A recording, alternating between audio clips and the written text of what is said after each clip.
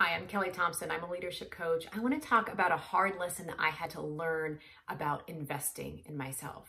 You see, when I was in corporate America, there was this women's organization that every year had this wonderful development program.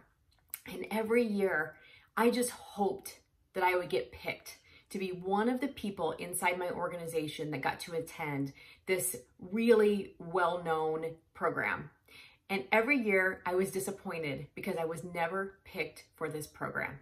I even went to the point where I started to volunteer for this organization just so I could get into their conference for free because I was never picked to go through the big, long, formal development program. And it didn't occur to me until I was an entrepreneur how much I relied on my corporate company to fund my own personal development. Because you see, when you go out on your own, I don't have an employer that pays for my employee development or my tuition. And so I realized that I had to put my own budget line item in for my own personal development. And I had a huge aha. I thought to myself, why didn't I ever think about paying for that development that I wanted for myself? Why didn't I have my own budget line item? Honestly, if I wanted to, I didn't have the money at the time. However, I probably could have found maybe a few more inexpensive programs that would have also filled my bucket. Here's the reality. The Association for Talent Development found that on average, large employers spend about $1,300 per person on training. But the problem is that most of this training is compliance training, sales training, job-specific training, or it's training, leadership training that's offered on behalf of the organization, and they're working really hard to shape you into the leader that they need you to be and teaching you the skills that they want.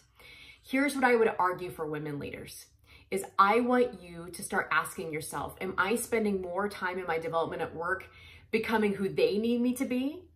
Or am I spending intentional time and effort, spending money, investing in development programs, books, on becoming who I am meant to be, finding the skills that I'm meant to lead with, creating and developing what makes me an effective leader and what makes me happy?